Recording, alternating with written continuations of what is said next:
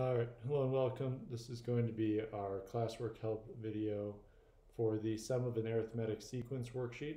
I'm also just going to use a little bit of this video to give you guys some notes about how to do this formula, but it's pretty short, so I'm not doing a full lecture video on it, just the worksheet video. Alright, so we want to use a formula to quickly add the following here. Well, let me teach you that formula right now.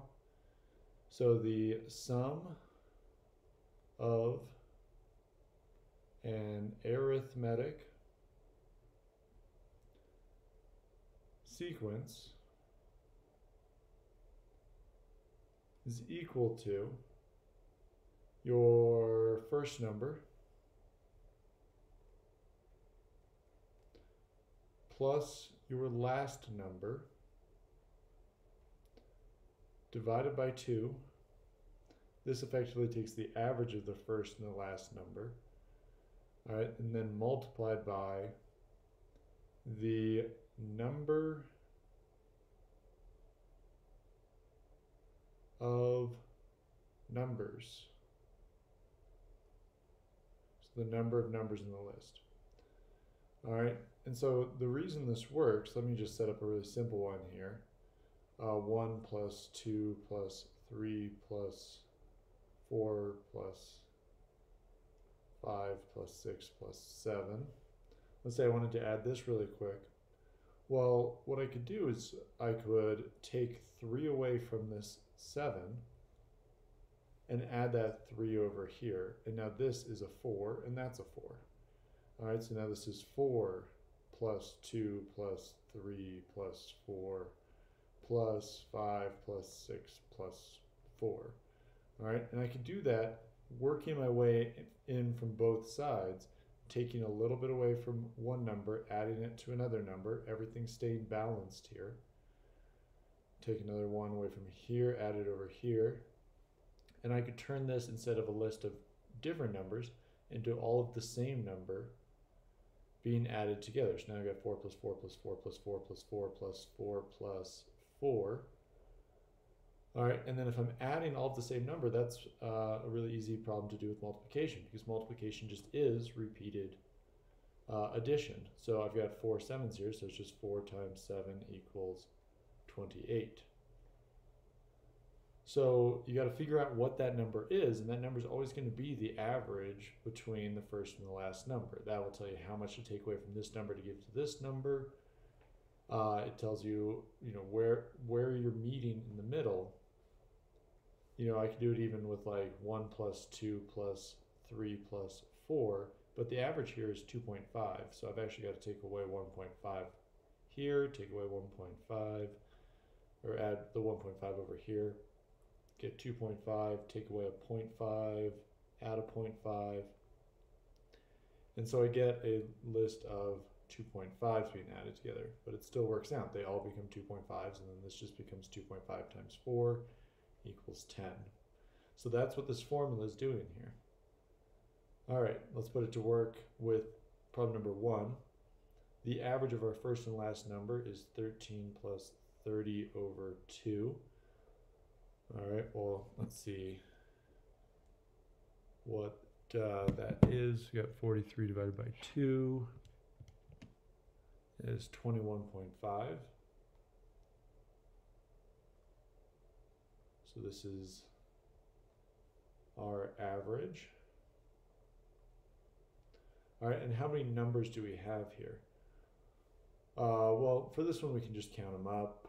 1, 2, 3, 4, 5, 6, 7, 8, 9, 10, 11, 12, 13, 14, 15, 16, 17, 18. So 21.5 times 18 is going to give us our sum. I just hit times 18 and my calculator, get 387. So that was quite a bit quicker than plugging this all into your calculator. And the longer the list, the quicker this formula is. All right, let's take a look at problem number 3. So 49 to 85, counting by ones. So the number of numbers, this one might be take a little while to count them all out. Maybe we can use a shortcut to get the number of numbers. To get the number of numbers, just do the last number minus the first number plus 1 if we're counting by ones. If we're counting by twos, then you're going to divide that result by 2 before adding your 1. So 85 minus 49 equals 36, but I add an extra 1 and I get 37. Okay, now let's find the average of 49 and 85. Add them together, divide by 2. So 49 plus 85 divided by 2 is 67. So this was my number of numbers. This is my average. Multiply them together. 37 times 64, 37 times 67 equals 2,479. What's the sum of the integers 1 to 100? Well, how many numbers do we have there? It'd be 100 minus 1 plus 1. We have 100 numbers. So that's our number of numbers. Number of numbers. And what's the average? Well, 1 plus 100 divided by 2 equals 50.5. So 100 times 50.5 equals 5,050. This is actually a good one to memorize. I think some famous mathematician, I think it was Ramanujan, impressed his teachers by doing this calculation super quick when he was like in the 4th grade or something. And it was because he thought of what I showed here, which was taking some numbers away and pairing them off so that you can just be adding the same number over and over. And you got 5,050. All right. So here we don't have the last number. We just have the number of numbers. So we got to go and find that last number. So there's 15 numbers. What is my common difference here? The common difference equals 8. Looks like I'm adding 8 each time.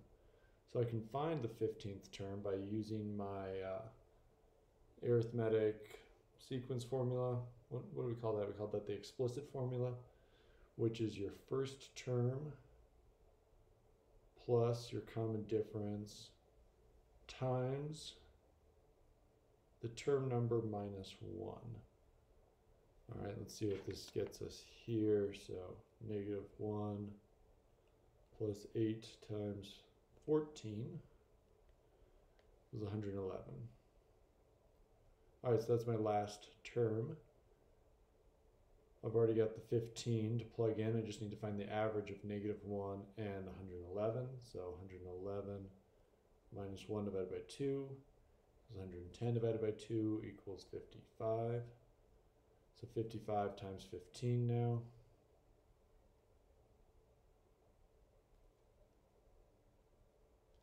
Times 15, the sum here would be 825. All right, let's go ahead and double check that one. Problem number 5, 825. Check this one too, 2479. 2479, good. All right. Same technique on these ones here. Number 11 is where it gets a little bit different. We're given the first term and the last term and the number of terms. So this time we have all the information to just go straight into the formula. This is actually the easiest case. We're going to average that, so 0 plus 88 over 2 times the number of terms, which is 45. I know that this is 44, so 44 times 45 equals 1,980. All right, and now when it's given in sigma notation, how do I find these sums? So what do I need? I need the first, the last, and the number of terms. So let's plug in 1 to get our first. So our first here is going to be 10 times 1, which equals 10. And then we'll plug in our ending value of 40 to get our last term.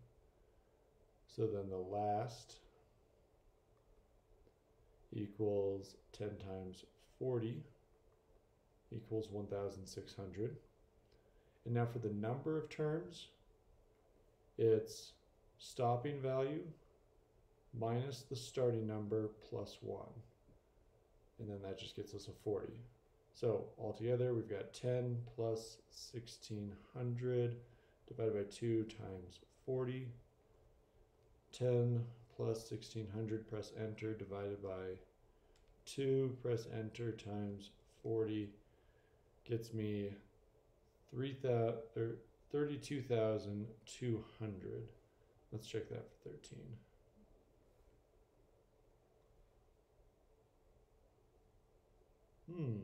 We're off by a little bit. 8,200. Oh, wait, because, yeah, I already know what I did wrong. 10 times 40. Yeah, this is a 10. I wrote the 40 twice. So that number's off. So let's make that 10 times 40 equals 400. Means that this number here needs to be a 400. I think everything else is right. So 10 plus 400 divided by 2 times 40 does get us 8,200. Okay, good thing I double checked that one. So yeah, I made a pretty silly mistake there, but we go back. The number seemed a little bit big too, so kind of thought I might have made a mistake. So we go back, we double check. All right, let's use that same technique. It's all look pretty darn similar. I guess we'll just do 18. So I need to get my first. So I'm going to plug in the 1 first. And I'll get 12 minus 5 times 1 equals 7. And now I need to get my last. So I plug in the 30 there. 12 minus 5 times 30 equals 12 minus 5 times 30, negative 1,300, or no, just negative 138. All right, now 7 plus negative 138 divided by 2 is going to give me the average. Now for the number of terms, I do 30 minus 1 plus 1, and that's just 30, so times 30.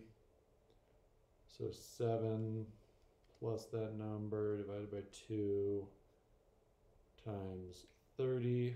This sum here is negative 1,965. Negative 1,965. Yep, we got it.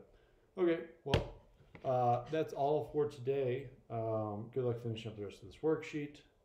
I'll post an extra practice link for you guys.